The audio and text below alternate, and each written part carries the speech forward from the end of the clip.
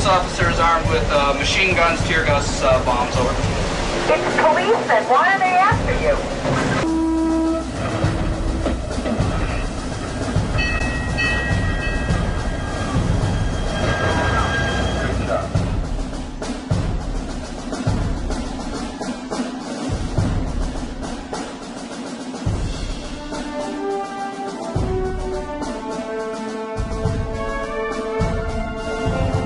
I've got a statement here from our clients, so we're going to play that on the loudspeaker.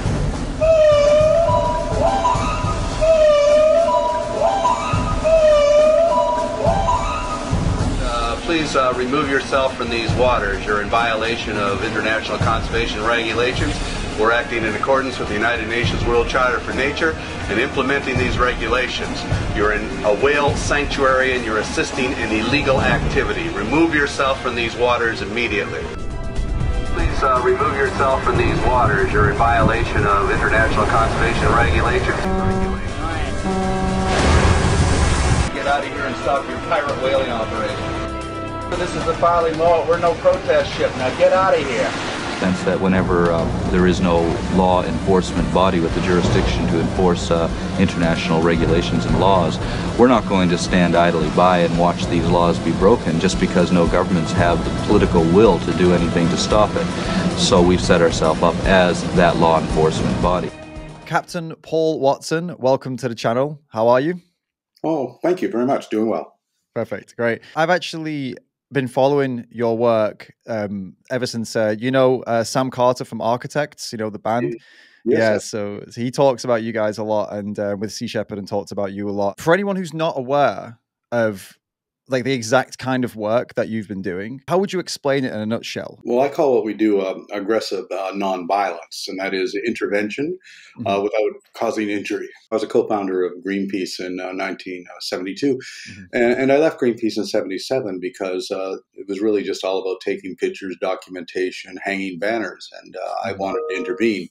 And the only way to effectively intervene is to be aggressive, to shut down operation, blocking, harassing, and it's worked out quite well for 45 years. We've shut down. We drove the Japanese whaling fleet out of the Southern Ocean. We shut down hundreds of illegal operations, poaching operations, and through direct intervention. What does that look like then? So you say direct intervention, but aggressive, and not injuring people. Like what exactly? Give us a few examples of what that would be, or what that has been actually, what you've actually done. Well, without injuring anybody, we can certainly target equipment which is being used illegally. So that means cutting nets, blockading vessels.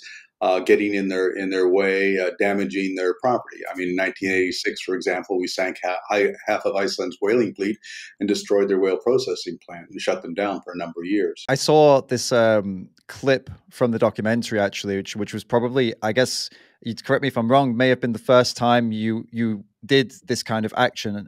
You were, I believe it was against the Norwegian whalers. You said they were clubbing, sorry, not whalers, Norwegian seal hunters. You took one of the clubs, they were clubbing baby seals, you took one, threw it away, and then you locked yourself onto the, they were using a rope to drag the seal skins back onto the boat, and you locked yourself onto it.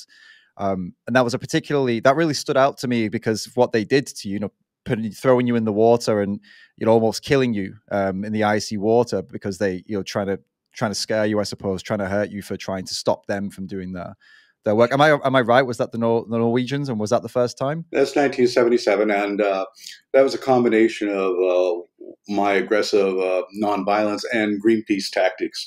Right. And the Greenpeace tactics was to handcuff myself to those winch. It's a lot of Gandhian approach to it. Putting your life on the line and everything. And I found that really doesn't work. But what I did by grabbing the sealer's club and throw it in the water saved the life of the seal. Yep. But Greenpeace hauled me up on the carpet for that and accused me of theft and violence, that I stole the man's property and destroyed it. And I said, well, I saved the seal's life. That's what I was there for. And so I left Greenpeace because of that. I understand it's really disappointing to have done something so brave, and these people are violent people, right? It could have easily gone wrong. You put your life on the line, and to be thrown under the bus like that must have been disappointing. When I saw that documentary, that really stood out to me as like, wow, that seemed like a defining moment for you and for how you would go on from there on. Would you agree with that? That was a turning point for you? Yeah, like I felt we had to be effective, and the only way to be Mm. effective was to be aggressive. And yeah, Mhm. it's risky, but the results have been very good. I mean, we have saved literally thousands and thousands of whales and hundreds of thousands of sharks and turtles and so many other Yeah. species. So I think that the risks were well worth it. And people say, you know, I used to ask my crew, "Are you willing to risk your life to protect a whale?" And if they said no, then I said, "Well, then we don't want you." And when Yeah. people said that's pretty unreasonable asking young people to risk their life to protect a whale. And my logic is why we ask young people all the time to risk their life, to even give their life for flags and property and oil wells and religion and real estate. So I think Yeah. it's a far more noble thing to risk your life to protect an endangered species or a threatened habitat. Absolutely, and they're far more vulnerable than the most vulnerable human as well, because they don't have the rights that humans are afforded. They can't speak the language. They often can't defend themselves. They have the capacity, the mental capacity of children, right? So it's what you said, as well as that. They're so defenseless, the most defenseless beings on the planet, aren't they? The non-human animals. So, um, I would disagree on intelligence. So I happen to think a lot mm, of species are more intelligent than we are. It's just mhm, how we measure intelligence. We measure intelligence by eye to hand coordination, by the ability to manipulate technology tools.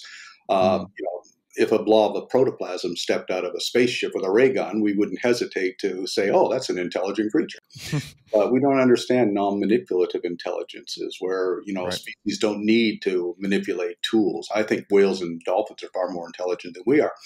And Mm. when I was debating a whaler one time on this subject, he said, "Well, Watson, you say that whales are more intelligent than people. This is insane." And I said, "Well, George, I measure intelligence by the ability to live in harmony with the natural world, and by that criteria, whales are far more intelligent than we are." And he Mhm. looked at me and he said, "Well, by that criteria, cockroaches are more intelligent than we are." I said, "George, you're beginning to understand what I'm trying to tell you." Yeah, that's a really good point, isn't it? If that's how we're going to judge intelligence, we're the lowest, we're at the bottom of the pile, definitely. So that as I said, that moment with the of you stepping in and stop and saving that seal, and all the moments especially in this documentary with you with the seals were pretty standout moments and pretty amazing. But is there a moment that stands out to you as like a moment you're particularly, I don't think proud would be the word, but something you think about where you think, I'm just so happy that I did that. I was able to, whatever it may be, where you did something that was just very powerful and effective. Well, shutting down all the pirate whaling operations in the Atlantic, shutting down Iceland, driving the Japanese whaling fleet out of the Southern Ocean Whale Sanctuary, these are all things that I'm quite proud of. Unfortunately, the organization that I established after Greenpeace, Sea Shepherd, is not so proud of it. And last year, I was forced out of the organization I founded because I was too controversial, too confrontational. They actually said my history, which has made them what they are today, they said my history was an embarrassment to them because they want to work with governments and they want to work with corporations. And my approach was unacceptable.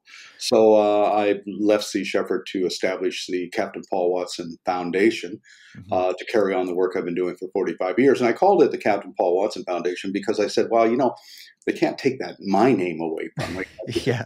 Shepherd name away. But they're actually suing me now in court, Wow. claiming that I have no rights to my own personal name. Their cases saying that my name is too intimately connected with Sea Shepherd and therefore represents, according to the document, unfair trade competition and thus causing irreparable damage to the brand, Mm. they call it. So, Wow. so they're at my own organization is suing me, but Wow. we'll get through it. The most important thing is that the work we do. And Absolutely. Yeah. last week, we scored an incredible victory in getting the French government to shut down the fishery killing killing dolphins. And Mhm. thousands and thousands of dolphins have been killed by that French gillnet fishery. Dolphins are a bycatch of the fishery, Mhm. and it's illegal under French law. It's illegal under EU law, but nobody was doing any action. So, in 2020, I came up with the idea. I said, okay, well, these corpses are washing up on the beaches, but they're out of sight. Nobody Mm. sees them. Take the bodies and dump them in front of the Eiffel Tower, put them on the steps of the National Assembly, put them on the steps of the European Parliament. And they did, and that got everybody's attention. If the story's big, they'll push it. It'll go everywhere, right? You've got to play that game to get things done, right? And you've been pretty masterful at that over the years. Well, it's understanding the rules of media. I mean, the media only understands 4 elements: sex, scandal, violence, and celebrity. If it doesn't have one of those elements, it's not really a story. And if it has all those elements, it becomes a super story. For instance, a couple of years ago, the Russians had some belugas and orcas in captivity in Vladivostok and were preparing to sell them to China.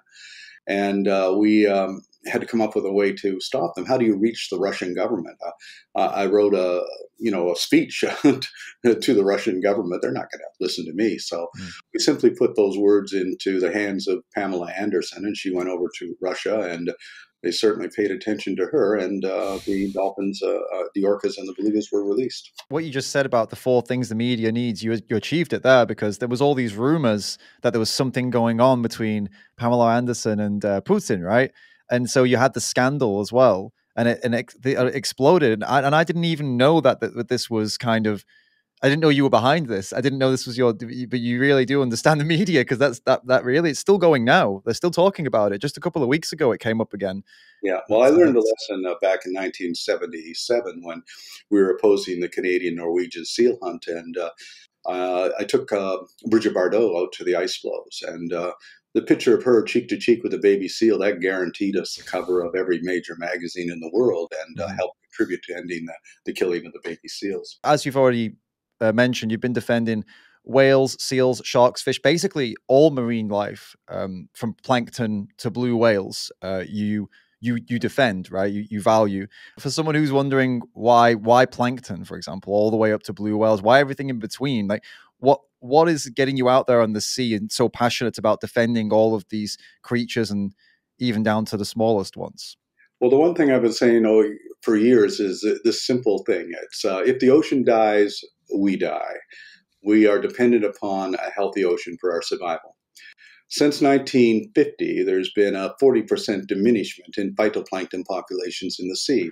And phytoplankton provides up to 70% of the oxygen in the air we breathe and sequesters enormous amounts of CO2. If phytoplankton disappears from the sea, we die. We don't live on this planet. Life as we know it will cease to exist. What is causing this? Why is there this diminishment of phytoplankton? Because we're diminishing populations of whales and seals and seabirds and dolphins. And those are the species that provide the nutrients for the phytoplankton. Whales are literally the farmers of the ocean. They're fertilizing the crops of phytoplankton. One blue whale every day dumps 3 tons of feces, which is rich in magnesium and iron and nitrogen.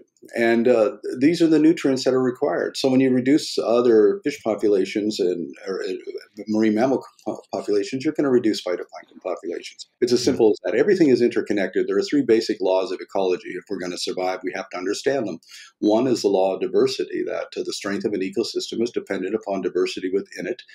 2, that all those species within an ecosystem are interdependent with each other.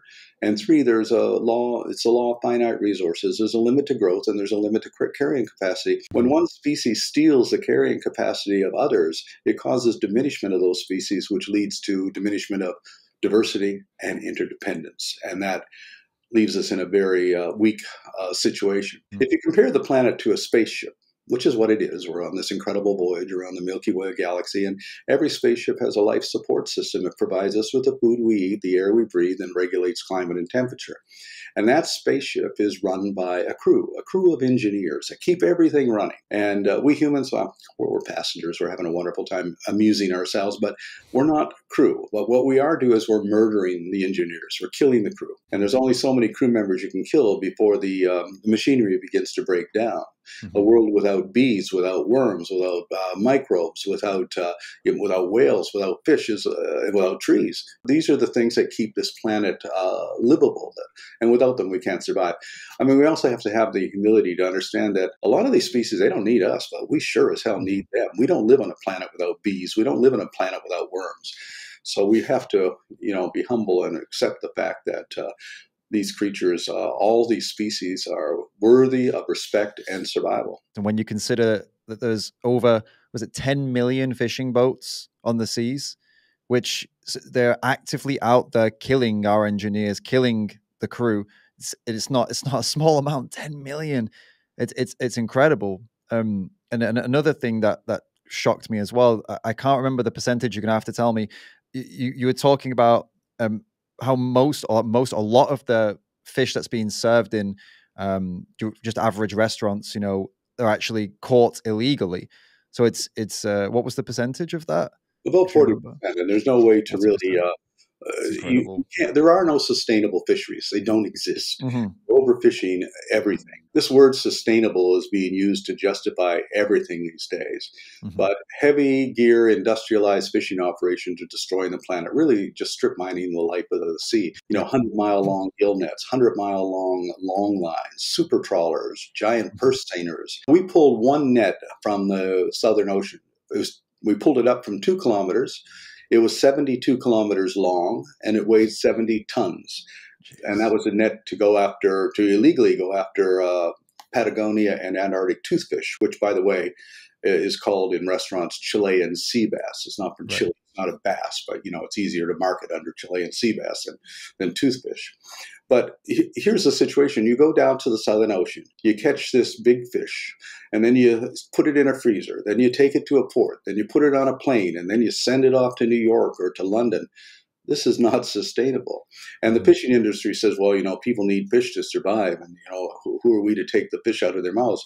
If you have a small fishing boat going out of Nigeria or the Philippines, fine. That's called sustainable fishing. But sending a fish from the Southern Ocean to a restaurant in New York, that's not sustainable. In fact, it's absurd. And so we're kind of comparing, we're comparing what people do for survival, that they literally may not have a choice, versus someone sat in central New York who has just ample opportunity to buy whatever they want from multiple grocery stores, multiple restaurants. It's apples and oranges, isn't it? And I was raised in a fishing village in eastern Canada, so I've seen the diminishment and also seen the incredible rise in prices for fish and other species from the ocean. Back when I was young, we wouldn't pay that kind of money for what they're paying for it now. I was raised in a lobster fishery, and lobsters used to be called the poor man's meat because nobody wanted them. And suddenly they become in fashion, and now everybody wants them. But it just goes up and down in that way. So fish were unwanted. For instance, turbot. Turbot was considered a trash fish. Nobody ate it. Well, with the decline of cod, suddenly turbot's on the menu at big prices. It's I call it adaptation to diminishment. As things become diminished, we just adapt to that fact. If this was 1965 and I were to say to you, we're going to be buying water in plastic bottles and paying more for that water than the equivalent amount of gasoline, you would look at me like, no, nobody's going to do that. That's insane. But here in New York City, which has the cleanest tap water in the country, coming through these stone tunnels from the Catskills and the Adirondacks, people still buy water, even though the water in the bottle is not as good as the water coming out of their tap. And in fact, it's gotten so absurd that people in Los Angeles are actually buying bottled New York tap water. Right. Okay. Man, you mentioned that as well in the documentary, that the people doing the fishing, it's not in their best interests to be sustainable. It's actually in their best interest to deplete the population as much as possible, because if any of these fish go extinct, they've got the most valuable commodity on the market. So that's what you're talking about when you're talking about adapting. It's why would they want to slow down? Why would they do that? Industrialized fishing isn't, it's not about the little guy going out in his boat in the early hours of the morning to catch a fish. Industrialized fishing are huge corporations, and all they're interested in is short-term investment for short-term gain. Mitsubishi could stop by catching bluefin tuna today, and they would still have enough in their warehouses in Japan to supply their market for the next decade, and that would allow the bluefin to recover. But if the bluefin numbers were to increase, that would lower the demand. They would lower the scarcity. They need the scarcity to keep the prices up. So, and if it were to go extinct, they would actually have an invaluable commodity, something that nobody else has, and they could sell it for incredible amounts. The bluefin tuna is already the most expensive fish on the planet. And so scarcity translates into higher prices, and that's sort of really the bottom line on that. Yeah. They're not interested in the future. They don't care about the future. The future to them is the quarterly report and how much money their shareholders are going to get. That's their future. I mean, the West Coast Canadian fishery is controlled by one man, Jimmy Pattison, a former used car salesman. He controls the whole thing. He basically tells the government what the regulations are going to be. And that's why we're seeing the collapse of the herring fishery. The salmon farms in British Columbia, Chile, Tasmania are insidious. These salmon farms, first of all, to raise one fish on a salmon farm, you have to catch 60 fish in the ocean to turn it into fish meal to feed them. And then the fishery, because they're concentrated, it's like concentration camps of fish, they're liable to get viruses and diseases and everything. So what that means is I have to intensively feed them antibiotics and chemicals and everything, but they're spreading the viruses that they get to indigenous salmon populations. If you or I were to take a couple of piranhas and put them into a stream in America or Europe or anywhere, that would be illegal. You're introducing an exotic species into an ecosystem it doesn't belong. But here we are taking the Atlantic salmon, a bigger predator than the salmon on the Pacific coast. We're taking this Atlantic salmon and putting it into a foreign ecosystem where it escapes, where it causes all sorts of problems, where it transmits diseases. And because it's a multi-billion-dollar industry, they are exempt from the law. When you take all that into consideration, your methods are more needed than ever before. Like any organization that was doing what you were doing shouldn't be looking at moving away from that. They should be looking at ramping it up. Why is it that Sea Shepherd, do you think are they going the way of Greenpeace? And if they are going to that direction, why is that? What at this point, this pinnacle time, why are they going the opposite direction? Well, I think it's popularity. Because of our Whale Wars show, we got a lot of popularity. We got a lot of support. We became bigger. Right. And because the bigger an organization gets, the more it gets into control of its accountants and the people who have different agendas. Right. And that was the case with Sea Shepherd. A lot of people had nice, comfortable jobs because of me. And then I was told that, well, we're going in a different direction. We don't want to be controversial, don't want to be confrontational. And June of 2022, I was brought before the board, and they said that they're going to change the course of the organization, the focus to be more science-oriented, working in partnerships with governments and corporations to be, less confrontational. And I said, no, I can't support that. I didn't set Sea Shepherd up to be that. Right. And the new chairman of the board looked at me. He says, "You work for Sea Shepherd. You're an employee. You do what you're told." And I said, "No, I don't think so." So I resigned.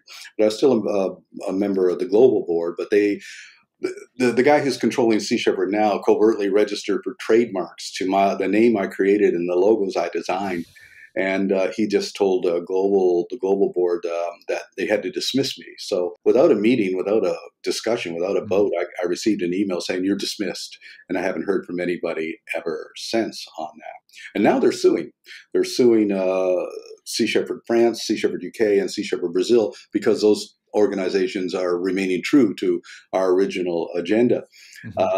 But they're also trying to take complete control to the point where they're saying that I have no right to even use my own name.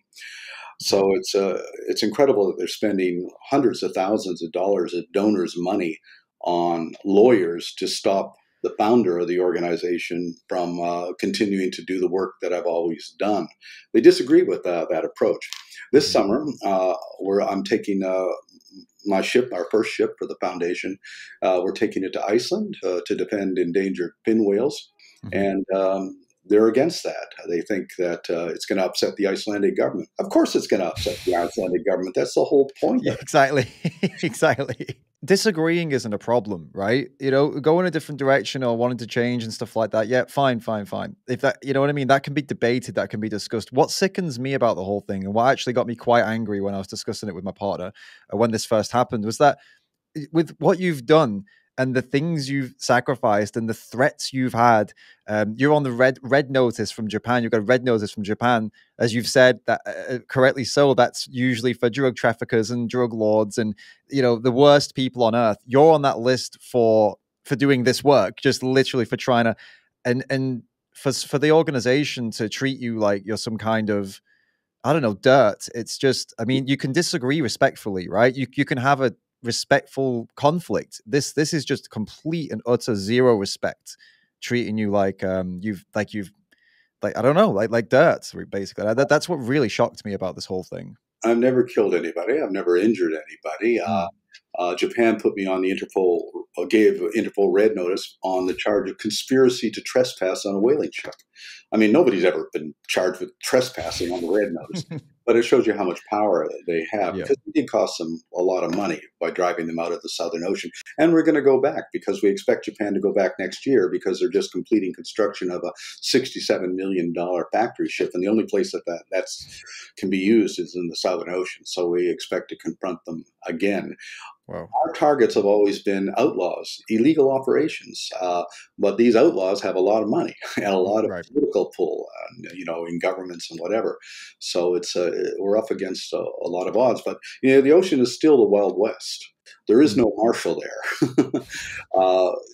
and these people get away with what they're doing because of lack of enforcement. I mean, we just had everybody applauding the fact that the United Nations just passed a High Seas Treaty. It's meaningless. It means nothing without enforcement. All of these treaties are just words on paper. That's all it is. And unless you have enforcement, it's just, I don't know why everybody's patting themselves on the back, because nothing's changed really there. And when we do go out and change it, we're considered to be, terrorists or whatever. I remember I did the Bill Maher show one time, and he says, well, people are calling you an eco-terrorist. And I said, I don't really know why. I've never worked for Monsanto. But that's the reality of it, is the people who are destroying this planet are the real radicals. In fact, nobody gets more conservative than us. I mean, we're the conservatives, which means we're conservationists, and that is the root word for conservatives, conservation. And we've just completely turned the language upside down in that respect. So we're not doing anything. We're operating within the boundaries of the law and the boundaries of practicality, but the law can be manipulated. I'm actually officially a pirate. Judge Alex Kaczynski of the Ninth Circuit, he didn't charge me with anything for that. I wasn't convicted of anything, but he's on record as saying, well, Watson's a real pirate. You don't have to do this to be a pirate, and he is a real pirate. It's sort of a badge of honor, to the fact that I'm considered a pirate by a man who was then later had to resign from the bench because of using court computers to download pornography and for sexual harassment. And he had the gall to call me a pirate for finding. Wow. The people that's usually the ones that have something to hide are usually the ones that go out and project, right? It's projection, come and attack you like that. Yeah. Happens quite a lot. Well, the guy who's now in charge of Sea Shepherd is a Floridian property developer who holds hunting fishing licenses in Alaska and in Florida and owns a fishing lodge in Alaska. He's the guy in charge of Sea Shepherd now. Wow. And the problem is our supporters are just not aware of that, because they're not informed. And, what they've done is remove me from the website. They're trying to erase my history, all 45 years of it, like I never existed. So, I mean, something the Bolsheviks used to do, If it's money driven, it's just so incredibly disappointing that this is all that just, absolute power corrupts, right? Money corrupts people. If that's what's going on, then that's just incredibly disappointing on so many levels. Yeah. But at least you've got your foundation. At least you're going ahead. At least you've got a crew and you've got support. It looks like, I've checked your website. I've checked your supporters. It looks like quite a lot of people came over with you and stayed with you, which is fantastic that you've still got that support going. I have one more question for you, as I know we've only got 30 minutes.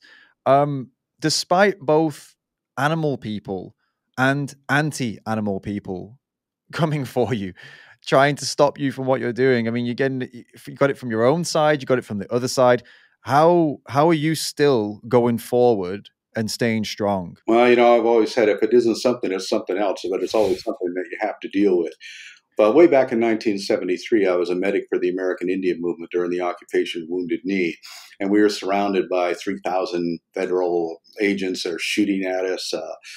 They killed 2, they wounded 46. I went to Russell Means, who was the leader of the American Indian movement, and I said, we don't have any hope of winning here. The odds against us are overwhelming. So what are we doing here? And he said something to me, which has stayed with me ever since, and that is, well, we're not concerned about the odds against us, and we're not concerned about winning or losing. we're here because it's the right place to be, the right time to be here, and the right thing to do. Don't worry about the future. You have no power in the future. All your power rests in the present. And what you do in the present will define what the future will be. And so that's what I do. I just thought, okay, here I am. I'm in this situation. It's what I do today, which will define what will be here tomorrow. But I can't be pessimistic. I can't be depressed about the whole thing. You just carry on. And I found that through the application of the virtues of passion and courage and imagination, you can change the world. You can do incredible things. And individuals all over the world, from Greta Thunberg to Diane Fossey, Jane Goodall, people, Dr. Sylvia Earle, have done incredible things just by focusing that passion, that courage, and that imagination in the right direction. Incredible ending to the interview. I think really inspirational words for anyone who's looking for that, to keep going strong. For all the vegans out there, all the animal rights activists, that's definitely a message that we all need to hear. Thank you so much for coming on. Is there anything you wanted to add? Anything I didn't get into you wanted to mention? No, that just in 2 months we'll be setting sail for Iceland, and that'll probably be quite the story. So people can follow that on our website. Perfect. And yeah, so that's the Captain Paul Watson Foundation. I'll link the website in the description and the pinned comments. Everybody can go and check it out. And again, thank you so much, and all the best of luck with that and everything else you do in the future. I'll be following closely and supporting you wherever I can. Well, thank you very much.